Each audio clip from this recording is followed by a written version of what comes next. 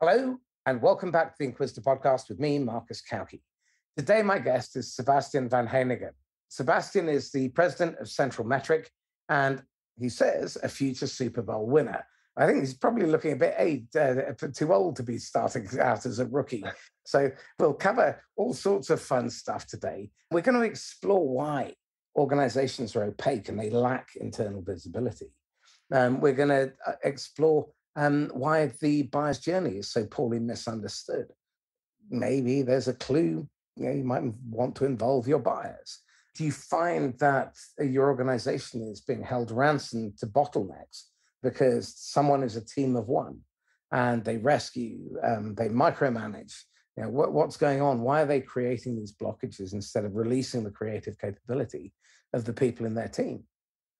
More often than not, we see early decisions made in a business having repercussions later. So if you think of the sins of the fathers inflicted on the sons, well, early decisions in terms of your structure, your compensation scheme, the kind of culture, the kind of people that you go after, then that can have deep ramifications later. And when it gets baked into culture, then those chains are very difficult to break. So we're going to look at some frequently unasked questions. Why is it people have lazy whys, manic hows, but they don't ask why enough? They don't have enough strategy or any strategy. Why is it that they're connecting pieces of technology? Do they even need it? Should they be connected? And if you do it that way, what are the repercussions on the poor people who have to live with it? So, Sebastien, welcome. Thank you. Glad to be here. It's a pleasure. I'm really excited to dig into these topics because I don't see enough people really thinking deeply. There's too much of a rush. So what I'd like, first of all, is to get 60, 90 seconds on your history, and then let's get straight into the meaty, gristly bits. Brief history on me. I came into consulting and revenue operations via the sales development function. So I started as an SDR. That's how my career was born, essentially.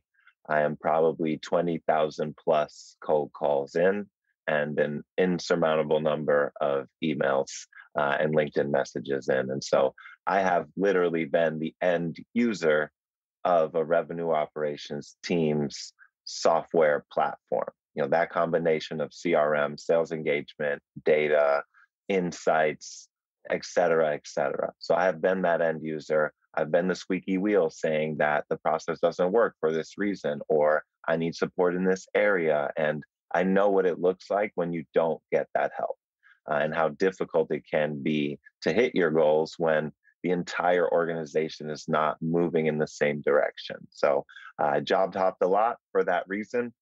Also because I'm not a great employee. And long story short, I 2.5 years ago founded what was a sales ops consulting freelance shop, which has now exploded into a revenue operations consulting agency. And we can probably talk about the differences there, because to the uninformed, it probably sounds like I said the same thing twice. Well, it's probably a good idea to do that because I'm not entirely clear. So help me understand. Gotcha. We started out as your typical Salesforce admins on Upwork, charging an hourly rate. Our clients would come to us and say, "We need this done. Can you please do it?" We would do the thing, and we would tell them how many hours it took, which is a great way to build a life in this world. There are people who have whole businesses and careers based on being very good order takers. But with my co-founder and my experience, at that point, having consulted dozens of businesses already, we wanted to get on the other side of the glass, so to speak. And that's why my LinkedIn headline is and will always be: revenue operations is an executive function. Mm-hmm. So your leader of technology and process is not an order taker, and all of your strategies have to filter through their lens. Because like you said, sins of the fathers, you could wind up with the wrong tech and the wrong process, just essentially hamstringing your development as a business and holding you back. The best product doesn't always win in this world, as we know, but the best designed sales process that provides the most value pretty much always does. This is really very exciting because we can get into some very uncomfortable and gritty conversations. So my first question is this. As you are going through the ranks and you're witnessing these issues, how complicit were the people who just preceded you into management in propagating the status quo? Completely, completely complicit.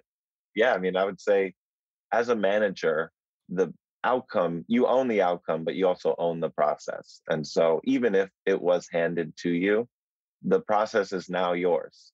And it's up to you to improve each small integral piece of it to, find better efficiencies or, get better numbers for your team. And, a lot of leaders, they can kind of fall asleep at the wheel and think, this is working. Maybe I have 2 to 3 high performers that are carrying the team and everyone else will just figure it out. There's a lot of they'll just figure it out mindset. Let's say fair management. Let's say fair management or management by abdication. Yep. Hands up in the air. Here's your phone. Here's your list. If you lose, you lose. But it's very You're immediately replaceable.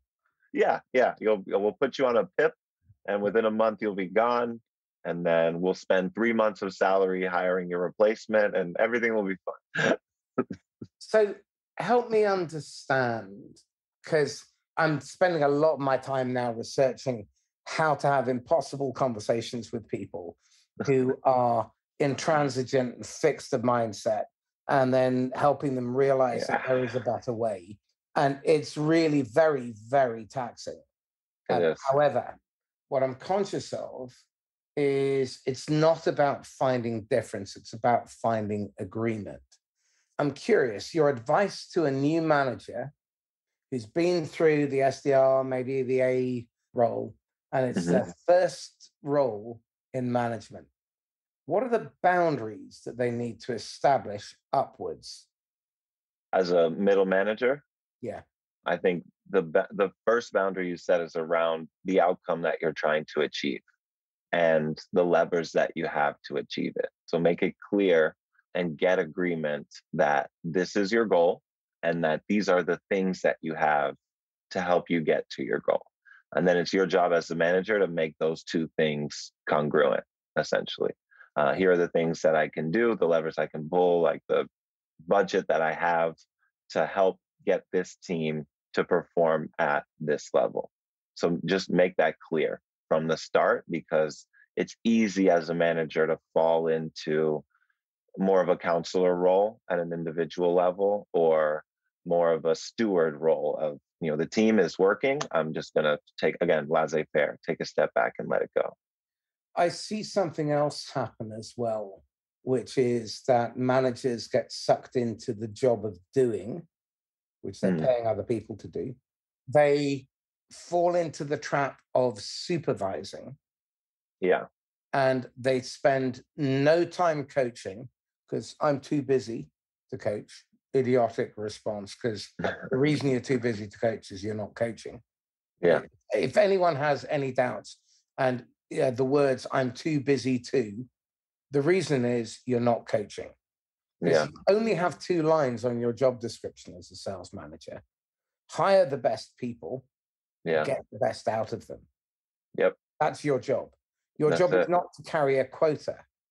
So I'm very curious, your thoughts in terms of player managers.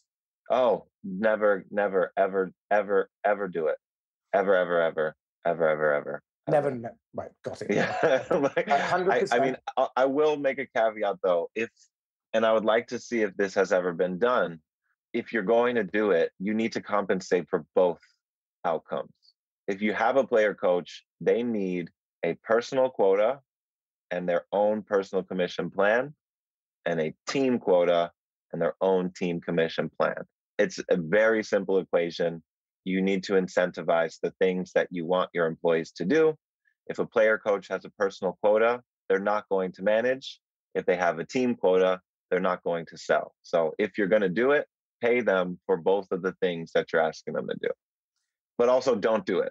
Don't do it. In theory and practice are the same. In practice, they're not.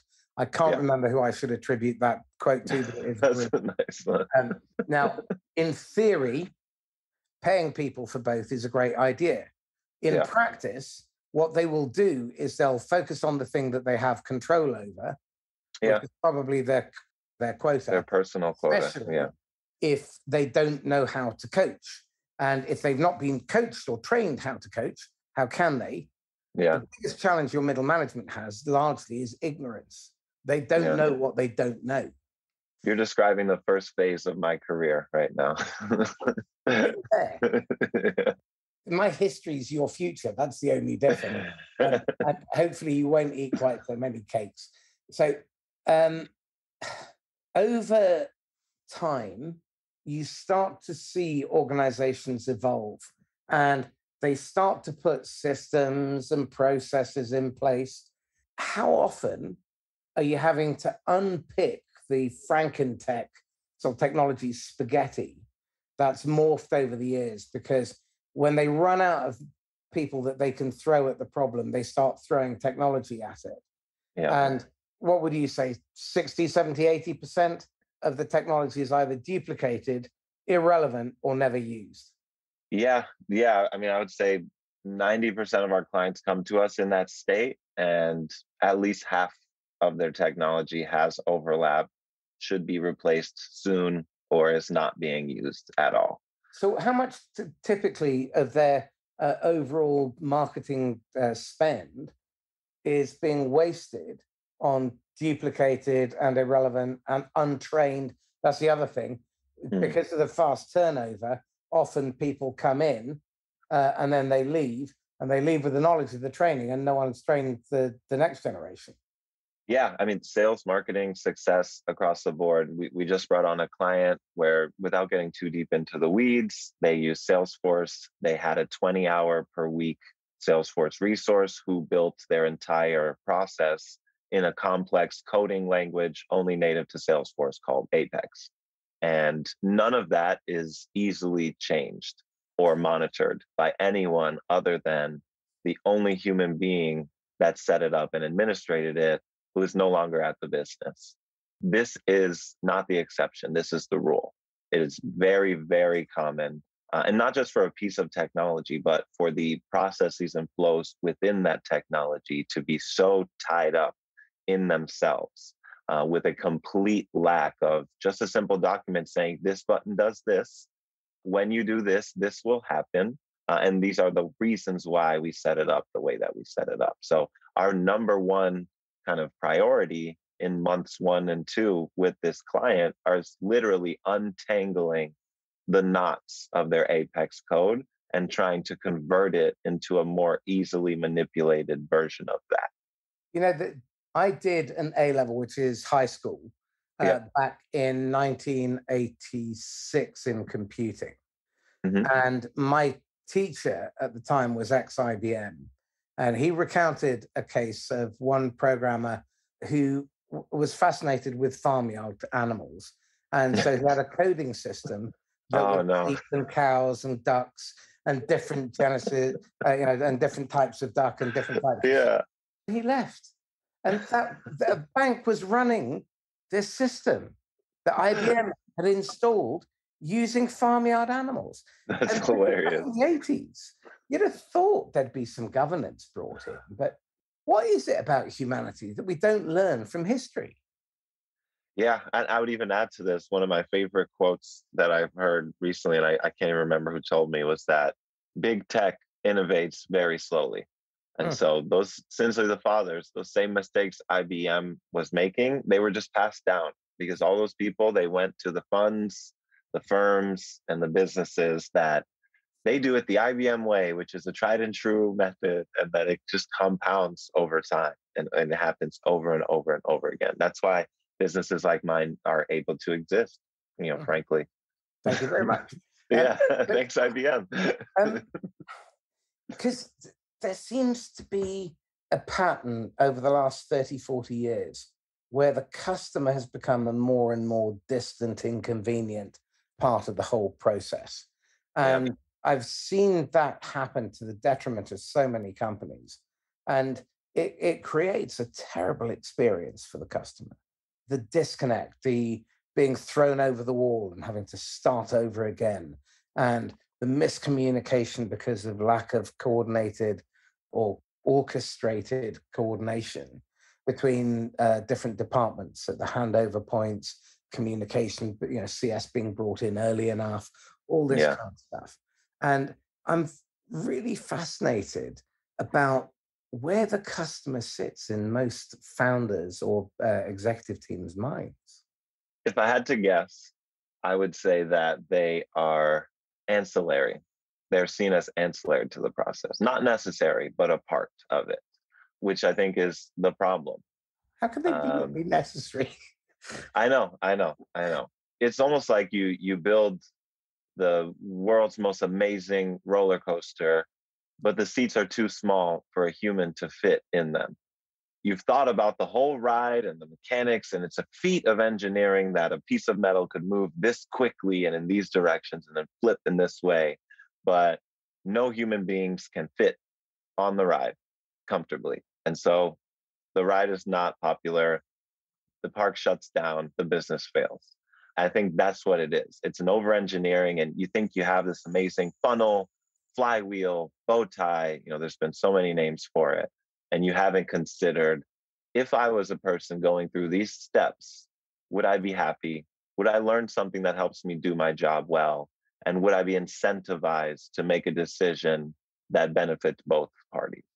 This then raises another interesting question about how we define the word sales and selling and what the actual job to be done as a seller is.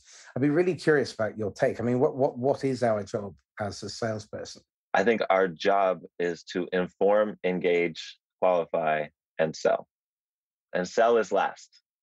Sell is the last thing you do, if you do it at all. You can even say that salespeople discover and start the project that ends in a solved problem. I don't think salespeople solve problems. I think that is very much overused in our world. I think the product solves the problem. The CS, the account management team, they're solving the problem. Salesperson has a huge part in that because they're helping you identify it. They're making sure you're a good fit for this solution. They're getting the information, they're handing it off. But the problem itself is not solved by sales. We are the fact finders, the investigators, the hype men or women or, other genders that are out there. But essentially, we're there to build the groundswell and start the project so that it gets to a place where a problem is solved, a client is happy, and invoices are paid. Yes, and okay. I think it will depend largely on the space you fit into in the market. But I think far too many sellers attached to the product, the features, the functionality, hitting quota, all of these kind of things. And when we were prepping, you said something that there's a lack of curiosity, this drive to hit the number and chase the next letter in the funding series. I thought that was lovely, where they hit the number and run. Well, I always describe a lot of sales behavior as being a bit like a drive-by shooting. Every 3 years, they come back for the renewal. And they call it SaaS. It isn't. It's just repackaged, perpetual license. Yeah, it's just licensed software. Yeah, that's really what it is. So the customer hasn't really been thought about in this. Because I think selling should be a cooperative activity. Agreed. Where you as a seller and your customer, maybe partners or even competitors, are involved in getting your eyes and brains on the customer's problem, and then project managing the conversations. Certainly at the enterprise level, that seems to be a big part of our role, is the orchestration, the planning, the choreography. The right people have the right conversations at the right time in the right way and have clear next steps to captain those conversations so that everyone else's crew in the one shared mission, which is to help the customer achieve the best decision for themselves for now and the future. Now, that's anything but order taking. It is problem solving, but it's a very different level to the transactional seller who has become or is the byproduct of that revenue at any cost. Everyone works to serve shareholder value. Ultimately, you can come in, strip the assets out of the company, fire everybody. As long as the investors walk out with some cash in their pocket, everyone's happy. They're not. There are a lot of really pissed off, burnt out people who made you successful and feel aggrieved, justifiably. Yeah, I think that's a good point. I think it changes at scale. A smaller company, smaller deal size, smaller team, maybe a rep that owns the full cycle, they will be more focused on the problem in those cases, but they could also slide into that transactional churn and burn attitude. But when we separate those parts of the sales process, and mind you, procurement is also separated into different teams. So on both sides of the equation, we have multiple stakeholders, and that's why I always say that real estate is a great feeder function into sales in this way, because in the same way as an enterprise deal, you're dealing with a large ticket item, multiple stakeholders, deadlines that have to be met, policies and kind of priorities that have to be focused on, and then you're just driving towards that, what you're hoping and kind of advising is the best decision for the central person, which is the buyer. Again, the last few months has been really instructive for me as I've started to try to get to grips with this concept of jobs to be done. And the theory goes that there is a job to be done, and everyone in the organization is subordinate to that or those jobs. They're not buyers, they're executors of the job. Gotcha. They play a part, and they're one of many moving parts. Okay. And what's really fascinating is the number of salespeople who will stop at one or two people within an organization where there are 10, 12 people. Then they wonder why they've got a 2.6% win rate. Yeah. But that's okay, because my point being here, there are so many different moving parts in a sale nowadays. And people have access to amazing amounts of information, but it's the internet. Yeah. You easily make a terrible decision. And so we're seeing a big trend where people want a seller-free buying experience, but those customers are very high on the churn risk levels. Yep. Because they haven't had their questions answered. They haven't had someone challenge their thinking. And I think that's where salespeople, again, are often very weak, because I think it is our responsibility to challenge our customers. 100%. Yeah. The best sellers are the ones that I'd say, I hesitate to say that selling isn't their number one skill, but it's almost that they become experts in their field, whatever they're selling into. If you're selling HR tech, you are an HR consultant, essentially. And the value of taking a call with you is beyond using your solution.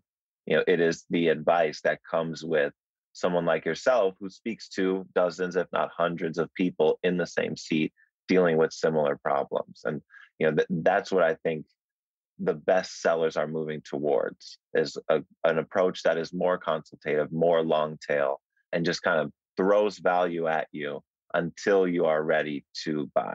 And then even kind of pushing back when you think you're ready to buy, and making sure that you're qualified and that this is the right time and that this is the right solution. Well, again, this is where the data is really key. And so few people really are using their data well.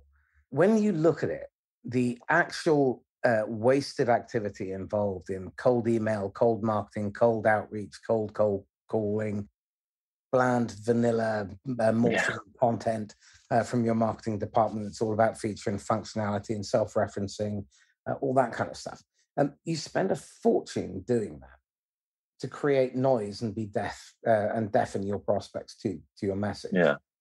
And so few are taking the time to step back and think, well, what's a better way? Why are we not looking at, for example, second meeting ratios? Mm. Because the second meeting tells me they turned up, they were valuable enough to be invited back.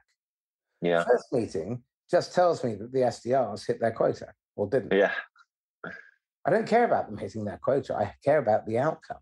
The Yeah. outcome is how does the team hit their number and deliver to the customer the outcomes that they're hiring from us. And then how do we get them to stay? Because I don't want to have to go out and replace them. If Yep. I'm losing 15%, every 3 years, I've got to replace half my customers. Yep. That's an awful lot of work and a lot of profit walking out the door. Yeah.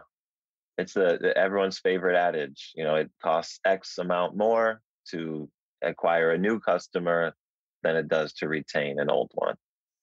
Well, the profitability statistics that came out of BankSAS's report in 2019 are that new business generated an average of 18% profit, Yep. upsells 170, There you go. expansion sales 1150%. There it is. So you got Follow the 900 numbers. times more profit. Yeah. But you want to work harder because somehow it's a rite of passage. Oh, give me a break. Yeah. New logos. New logos. The board deck needs the new logos, Marcus. Well, something struck me a couple of years ago after having spent 33 years beating my head against the wall, going after new business a lot. And it's this: if you focus on your medium to long-term pipeline that starts generating cash maybe 6 to 9 months down the road, up to about 36 months out, if you can just keep the wolf from the door in month 0 to 9, maybe spend 20% of your time on that. Yeah. 80% on your medium to long-term pipeline. Then your short-term pipeline takes care of itself. Yep. And you've got long-term pipelines. So you've got breathing space. You've got time. You can pick and choose. And you might need maybe a dozen prospects in a year instead of 600. Yeah. I can then have 30, 40 relationships within that one account. How much better informed am I going to be turning up? Much better. It just makes sense. Like just simple logic. But I don't think people are using any logic. They're not. But there's also limitations that are unique to each business. Some businesses, what their offer is what they offer. That maybe there isn't an expansion opportunity with the stage they're at in their product. Or maybe they have a long-term product. People are locked into those deals already. Renewals are not a thought process for them because these are 5-year deals, 3-year deals. The funding does not operate on the same cycle as the revenue does. So I think every company is different. Like I think everyone listening here will have a reason why they have not focused on that. But I think that's the challenge: is dig deep into that reason why and understand that this is something that if you fix it, it will cascade all the way outward onto other projects, other needs. You can lower the cost of your sale for new business by expanding your current clients. I discovered a really interesting concept, which is how do you create non-customers? Or how do you attract non-customers? So a guy who founded Tata was driving around, I think it was in Mumbai, and he saw a family of 5 on a moped. And it was pouring with rain. And he figured not a great safety, not a safe way to travel, and probably pretty unpleasant. Yeah. Moped in the rain with 5 of you on it, slipping around on shitty roads. So he decided to throw himself into the problem, which is how do you create a car that's cheap enough for a poor family to be able to buy the car? So that they have shelter and at least they're not skidding around on 2 wheels. And it needs to fit 5 people in, by the way. And he managed to do it because he threw himself into the problem. And I'm really, really intrigued about sellers who really throw themselves into the problem and whether or not they can survive in an environment where they're having to carry that quota. Yeah. It's funny. It's like it's a two-sided thing because you always say you want an entrepreneurial salesperson. And I think an entrepreneurial salesperson is more focused on the problem than their quota and building relationships that lead to sustainable growth rather than I need 10 meetings, at this amount of revenue by the end of the quarter. Where on the opposite end, you still need those people to hit their quota.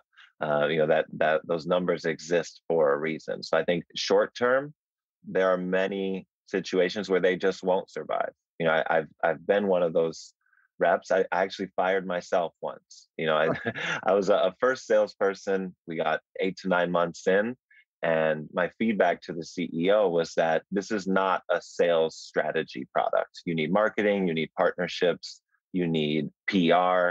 This is a come to us type of software rather than a beat the ground, show up at your door type of software. And he agreed with me, which meant my position was terminated immediately. So I was focused on the problem. I was fired for it. And I think there are countless stories like that out there. You regret it? No, not at all. Because in the long term, that mindset has served me very well. And, it's allowed me to create my own business where now I am totally dedicated to the problem. I learned something last week, so I'm going to ask you a very unusual question, and feel free to mind my own business. What do you regret in business? Oh, what do I regret in business? I think I had a lack of foresight at times. And I think I trusted my gut a little too much. I think I did not act with enough caution throughout my career, which, it's caused me to learn a lot of lessons in a short period of time, but I could have done so with less desperation, let's say. I've been there. I always marvel that I've lived this long and survived as far as I have without someone stabbing me or beating me over the head.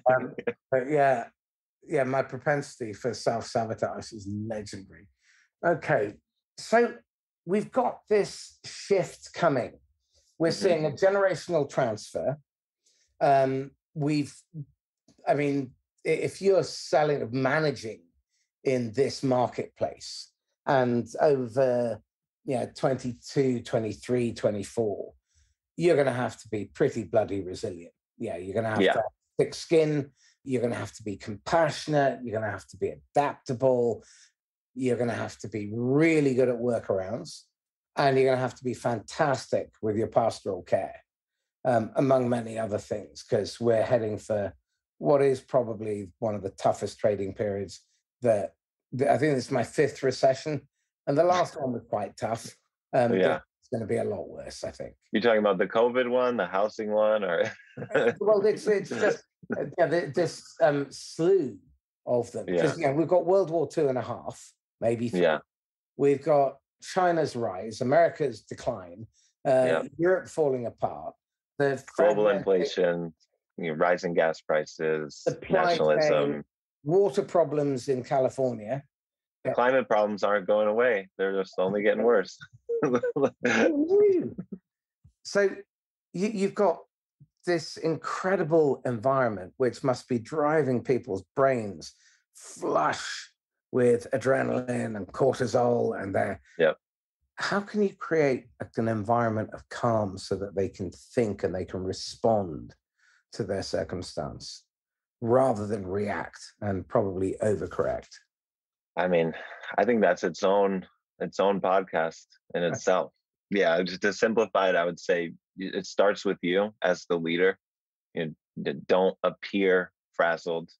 Be honest if you're worried, but don't show that energy. Don't lead with that energy. You're as the leader, you are the steadying force and the one that sets the tone. So be the one that sets the tone, and set it towards the tone that you think is best for the team rather than a reactive one. This is one thing that I've actually learned in my side job, which is a DJ. When I started out, I would play the music for the room. I would look at the room and say, I think the room needs this music. But as I've grown, I've realized that I am controlling the mood in the room. I have all the speakers, I have a microphone, I have everything at my disposal. If I want the mood to go up, all I need to do is start yelling and play upbeat music. And so find your version of that as a manager. Get people into the mood or tone or thought process that you want them to be, but also be understanding that there's a lot of negative information out there and people are dealing with their own shit pretty much. So also be understanding and empathetic. And I think kind of to tie it all up, I think that the job of a leader is to align the incentives of the individual with the incentives of the collective. Everything melts away and becomes a lot more simple if you know that by doing these things today, I will positively affect this thing, which will lead to a benefit for everyone involved. All that other stuff, you can talk about it, you can make it a focus, but we have a tendency to come to work, put on our work hat and do the job. So set up a world where they can get into that mindset, do that job, and understand that the work they're doing has meaning and is valid and is going to help the business as well as themselves. This is such an interesting question because I see the world of work and how people value it, what they derive from it changing quite dramatically as the generations shift. Because when were you born? 91. 91. So you were just coming into the 92 recession. So you probably didn't realize that. So the one that hit you was the next one, which would have been the 2002 or 2000. We had a bit of a blip, didn't we? And then there was 2000. Yeah. Right. Yeah, I would say I wasn't financially literate at the time, but like my first memory, like historically, was 9/11. Right. Right. Okay. That's really interesting. I was in 4th, 5th grade. They sent us home from school because there was an attack. So tell me this, how has that shaped your perspective on your place in the world as a citizen? I mean, so one main takeaway, which I don't know if this is the podcast for that, but I'll share it. My main takeaway was when the entire world unites around one enemy or one action, you need to scrutinize that the most. Because what happened after 9/11? Where did the US military go? What was the justification for that occupation? And what did we learn 10 to 15 years later? So that was my takeaway. It was like, okay, we can all unite around one idea, and that idea can be completely incorrect. And there's the pressure from the culture to fall in line. I think that was actually one of President Barack Obama's first political moments was he came out against the Iraq war when it was not cool to. Nowadays, everybody in there is trying to say that they had doubts at the time, but the whole nation united around that one idea. And upon further scrutiny, maybe we should have had some extra thought before just running up into that country. That's really quite an advanced form of thinking. I'm very impressed that you took that out of it. Okay, because what I'm really interested in is how these events in people's lives cause them to experience the world and filter it, and how it affects values.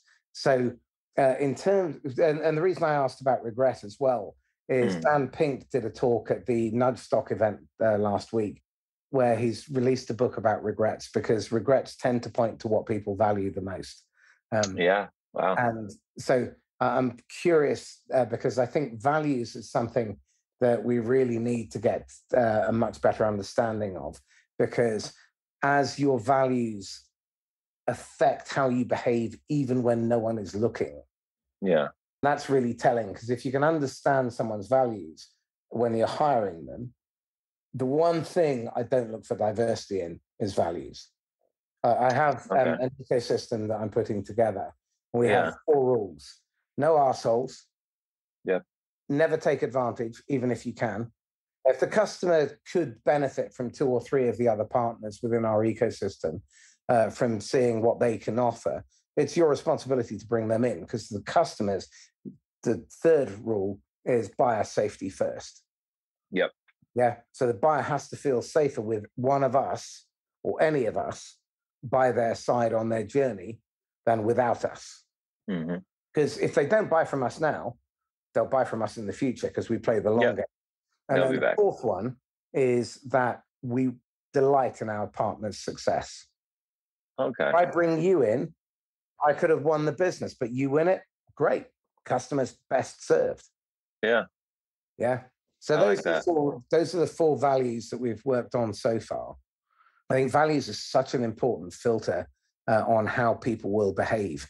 And you talk about company values, but if they don't live them, they're not really a value. Yeah, they're just written down on a Word document on your website. Yeah. Or painted on your wall to look good. Yeah. I don't know exactly how growing up in that time period has affected my values yet. It's going to be interesting. Yeah. Interesting. There's a book we were talking about earlier called The Fourth Turning by Neil Howe and William. There was a Strauss. Yes. Yeah, okay. And it was talking about these historical cycles that have been lived through five or six times before, and predicting the one we are going through now with depressingly accurate and graphic detail. That would be my book recommendation for today's episode. What would be yours? My go-to book that I think every human being should read is Thank You for Arguing by Jay Heinrichs. It's fabulous. I love Thank You for Arguing. In fact, we had him on the podcast. It's the one about rhetoric for any of you who... I'm going back for that. He was brilliant. I love that book. Thank You for Arguing. It's a wonderful book. I think we might... It's one I go back to a lot. Yeah. And the other one, I recommend this on almost every episode, Just Listen by Mark Goulston. If you're a member of the species, you need to read Just Listen and apply the stuff. It works. It's fantastic. Okay, you've got a golden ticket and you can go back and you can advise the idiot Sebastien, age 23. What one choice bit of advice would you whisper in his ear he'd have ignored? Buy Bitcoin.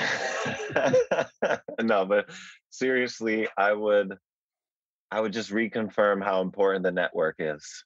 I think that's one that I didn't pay attention enough to early in my career. I thought I could just trailblaze my way in and out of companies, and the people I met along the way, I'd see them another time. I think managing and being intentional in your network is the most important thing I could have learned back then.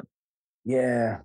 It's sad that wisdom is wasted on the old and youth wasted on the young. Okay.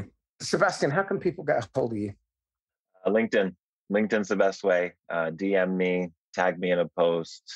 I think I have links to either email me or set a call with me there, but that's where I am most active, LinkedIn. And who do you typically serve the best, and what's your superpower? We serve CEOs, heads of marketing, heads of sales, heads of products at, I would say, in the Series A, SMB to mid-size space. And our superpower is building a buyer journey that is reportable, scalable, visible, easy to change. Essentially, the saying that you can't build the plane while you fly it. Y'all focus on flying the plane. We build the plane while you fly it. That's really interesting. And how far along the buyer's journey do you go? Where do you begin and where do you end? End to end. Inquiry to renewal, expansion, upsell, and referral. Okay. Because every step has its own technology, its own process owner, its own exit criteria, its own internal and external stakeholders, its own important fields, values, reports. You can get, we mock it all up in an Excel sheet, and each phase has its own kind of rows, and it gets very complex, but the end result is you have a blueprint that you can build your entire revenue organization from. That's really impressive. Okay, well, we need to dig into that offline. Excellent. Sebastien, thank you. Thanks for having me. So this is Marcus Kauke signing off from the Inquisitor podcast once again. If you want to get hold of me, my email address is marcus@laughs-last.com. And if you're the owner or CEO of a tech company and your goal is to generate annual recurring revenues in excess of 20 million, maybe we should have a call. Right now, I'm helping companies like yours achieve genuine, sustainable hypergrowth, profitable hypergrowth, let me be clear about that, with highly engaged and highly productive employees who love giving discretionary effort and clients who stick with you year after year. So if you are up for a brief conversation, then I'm happy to share some ideas with you. and strategies that can help you achieve profitable growth. One idea that you might want to mull around with is product market fit as a service, being able to establish that within 1 quarter. If you want to get hold of me, Marcus at laughs-last.com. Thanks a lot. Stay safe. Happy selling. Bye-bye.